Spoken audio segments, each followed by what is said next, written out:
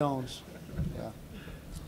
Yeah. Okay, not our typical way of winning a football game, but shoot, we don't find ourselves in many shootouts. But it was great to see our offense respond like they did. Defense was struggling today against the throw game. Run game was almost non-existent.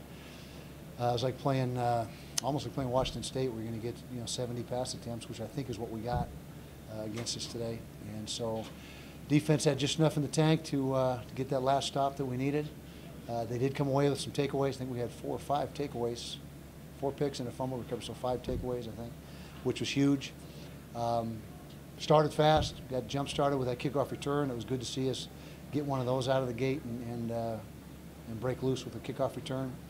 Great job by Corey, and great job by the KOR unit blocking it up.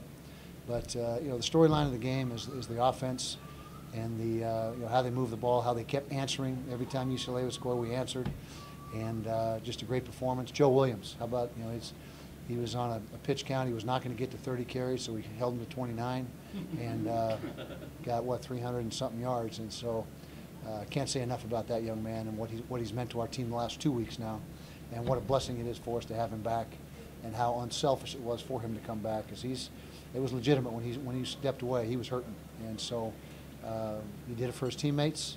He's an unselfish guy.